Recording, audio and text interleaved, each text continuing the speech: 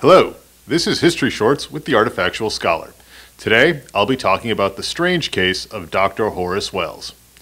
In 1886, Scottish author Robert Louis Stevenson published his famous novella, The Strange Case of Dr. Jekyll and Mr. Hyde. The tale centered on the mild-mannered Dr. Jekyll, who, after testing a chemical concoction on himself, is turned into the murderous sociopath Hyde. Stevenson's book was an instant sensation. The story of Jekyll and Hyde has been retold countless times, in song, on stage, and film. Yet, in a case of truth being stranger than fiction, a similar tale of science and madness occurred 4 decades earlier in the United States. During the 1830s and 40s, Horace Wells, a dentist, had a flourishing practice in Hartford, Connecticut. In 1844, after observing the effects of nitrous oxide, or laughing gas, during a roadshow, Dr. Wells began experimenting with using the gas as an anesthetic during dental procedures. After several successful experiments, including having his own tooth extracted, Wells was prepared to demonstrate his discovery to the public. In January 1845, Wells, with the help of his former apprentice and business partner, William Morton, arranged a demonstration in Boston of the use of nitrous oxide for anesthesia. In front of an audience of doctors, Wells sedated a volunteer patient and began pulling a tooth. Suddenly, the patient screamed out in pain. The presentation had failed, and Wells was ridiculed. Depressed and ill, he returned to Hartford.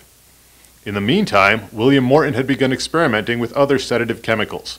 In 1846, he successfully demonstrated the anesthetic properties of ether.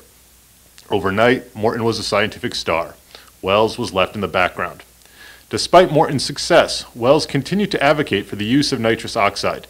Determined to gain recognition for his discovery, he traveled to France in 1847 to present his claim to the Parisian Medical Society and the French Academy of Medicine.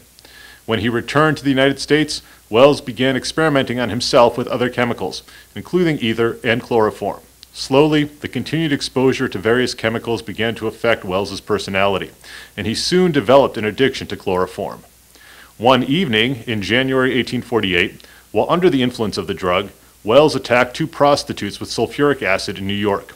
He was arrested and imprisoned in the Tombs, New York City's infamous jail. When Wells realized what he had done and how damaged his mind had become, he was anguished and despondent. On January 24, 1848, after inhaling a numbing dose of chloroform, Wells slashed his femoral artery in the bath and died. He was buried in Hartford. After his death, Wells did eventually garner the recognition that he deserved, and he is known today as the discoverer of anesthesia. His story can be seen as a cautionary tale about the dangers of chemical experimentation and of the risks some are willing to take in the name of medical science. And in the tale of Jekyll and Hyde, perhaps we have a case of art imitating life. This has been History Shorts. Thanks for watching.